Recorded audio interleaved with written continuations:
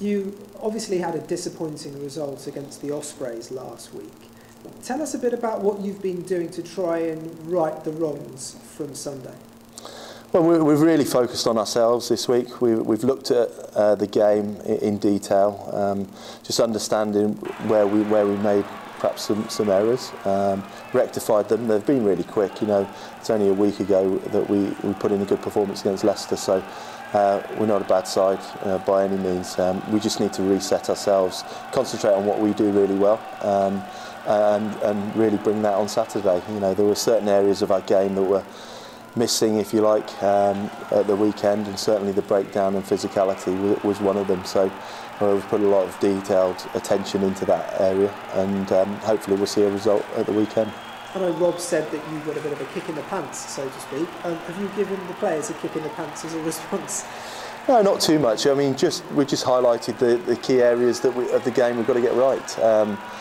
As I say, it's those areas we've been doing really well, and it's sometimes a bit difficult when you're winning games and winning, putting in good performances, that mentally, you know, we've got to learn the lessons that we've got to continue and reset ourselves each week, and sometimes you do get a bit carried away.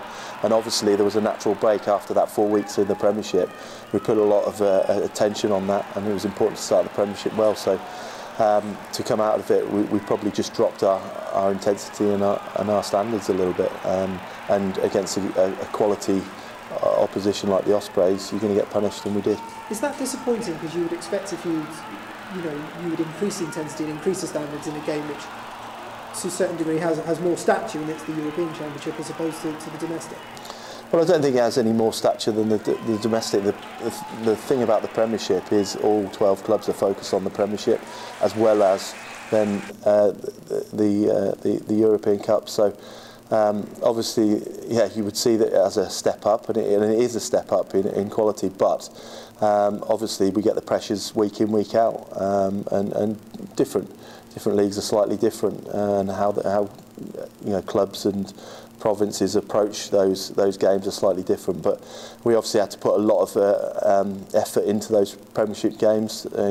What you don't want to do is start the Premiership poorly, because you end up in a real fight the whole season. So obviously our main focus was to get through that block, but equally we did mention that we'd worked really hard to get into the Champions Cup, and unfortunately that excitement just didn't quite you know, carry through into the game, and we literally dropped off a little bit.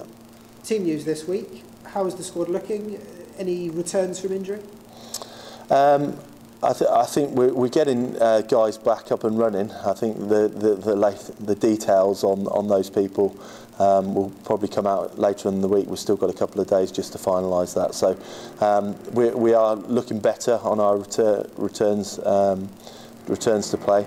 A couple of guys have picked up some knocks, but and you know no more than we normally get through the season. Insofar as this game will obviously be against the French side, who had their game called off last week because of the shootings. We'll talk about the game in a second. Just first of all, what is the feeling in the camp regarding the situation in France and how Bordeaux might approach it? Obviously, it's a very difficult time for everybody in France. Yes, sure.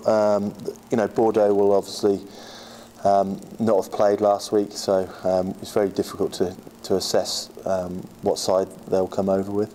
But obviously, it's difficult for all people. It's all people, you know, across Europe as much as anything. Everyone's feeling it. So it's important, you know, we get back to our rugby. You know, the rugby side of things. The rugby community is fantastic. Fantastic to be part of, and we'll pull together, and we'll look forward to welcoming Bordeaux over here and you know, playing a great game of rugby that we all love playing. On a practical level, you've got a 6-day turnaround. They've effectively had a 14-day turnaround since their last game, so they will be very fresh. Is that an issue as well? No, I don't think so. I think we've managed the guys well. We do that very well. Before Leicester, we had a 6-day turnaround, the same. So we're comfortable where we are. We're well prepared. We've trained very well. We've had a positive reaction in training because of the result. I think the guys are pretty frustrated with the level of performance at the weekend, so we'll expect a good reaction from that. Equally, we know they'll be fresh. They're top quality side, competing at the top level in France, which is no mean feat. So we've got to take them seriously, but what we've got to do is focus on ourselves a little bit and make sure we bring our A game, so to speak. The likes of Adam Ashley Cooper and Hepher in the side as well. It's going to be a real entertaining factor and not an easy game, is it? No, I mean none of them are at this level. It's a quality competition. You've obviously got world-class players coming in from around the world, so that adds to the spectacle and adds to the challenge for our guys. You know, they can go up against some world beaters if you look at it in the past, and it should be an exciting challenge for us.